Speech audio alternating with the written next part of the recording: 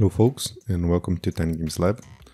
This time I'm going to teach you how to make this tutorial, this little checkbox in radio buttons tutorial. So it's going to be 3 videos in this series. The first one I'm going to show you how to make these ones. The second one I'm going to show you how to make this one, but with the slider version of the radio and checkbox buttons. And the third one I'm going to show you how to make this slider version with this little cool animation effect where the little ball drags behind. Okay, so let's head for the first one. So we're going to start by adding some sprites. So let's create sprite from image. And let's select my folder here. Sorry, this folder here, yeah. And I'm going to select these 2 images. Okay, so that's unchecked and checked version. And open. Okay, so let's give it a name. Let's call it Sprite Ugly Checkbox.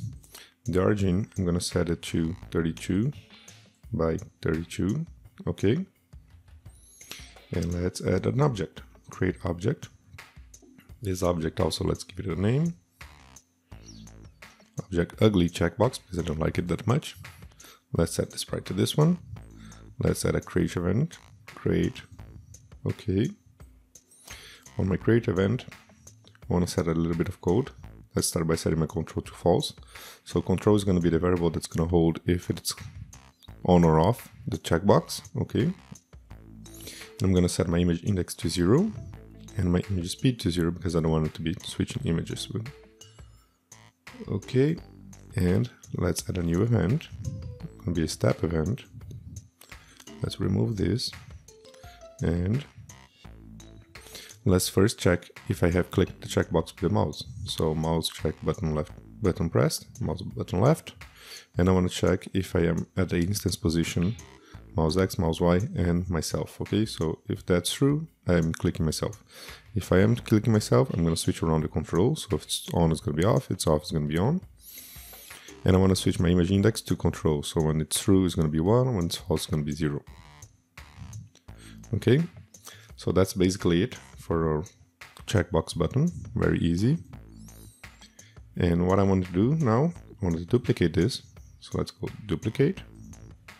And let's start by changing the name now. I want to do the radio button, so I'm going to call it Ugly Radio. Okay. And within the step event of this, I want to create some code here. So I'm going to do a with statement. So with object index. So with every object of Ugly Radio, I'm gonna check if it's not myself, so it's not the one that it's calling, that's not the one that has been clicked, and if the control is true, so it's not clicked, the one that was clicked, but it's true, I want to do some code to it. No, so I want to set the control to false, because that's the one that I have to switch off, because I'm switching a new one on, and I want to set my image index to control, which is going to be equal to 0. Let's close this with statement.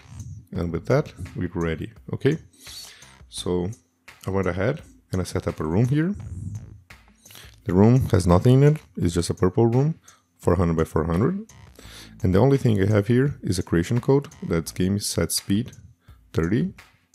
Okay, and game speed frame per second. So this is a code for Game Maker Studio 2. If you're on Game Maker Studio 1.4, all you have to do is set 30 to your room speed and everything's going to be fine. Okay.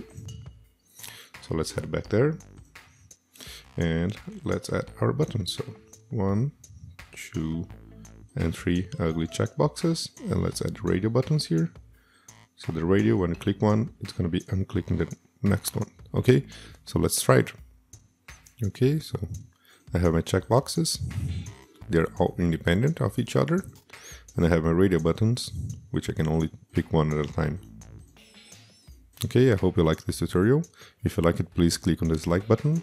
If you want to subscribe to my channel to see more content like this, please click on the subscribe button. And I hope to see you on the next tutorials.